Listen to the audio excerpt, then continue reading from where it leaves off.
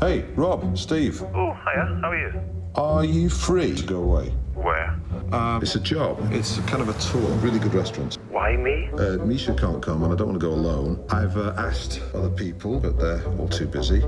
So, you know, do you want to come? Should be 2 rooms under the name Coogan. We only have 1 double room. What do you think's going to happen? You might touch my bottom. Were you an altar boy? What do you got? Plenty of heat in my scallops. Heat, Chino.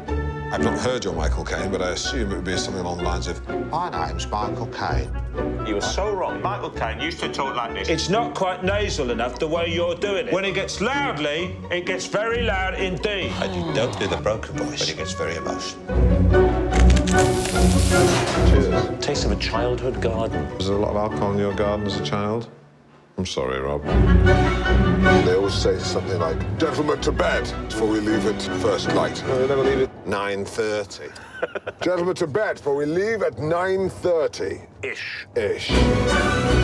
Don't you find it exhausting, running around, chasing girls? I don't chase them. Oh, dear me. But don't you find it a lot exhausting at your age? Everything's exhausting past 40.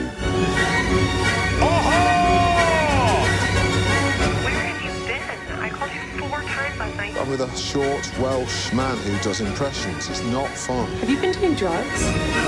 Sex between 2 people is a wonderful thing. Between 3, it's terrific. Pithy, vaguely amusing, a cry for help.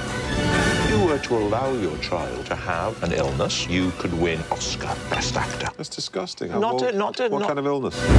I want a room with a view. I want to see a tree. I'd like a vodka martini, shaken, not stroked. She was only 16 years old. I directed the whole movie. How's the trip been? I can honestly say it's one of the most enjoyable periods of my life.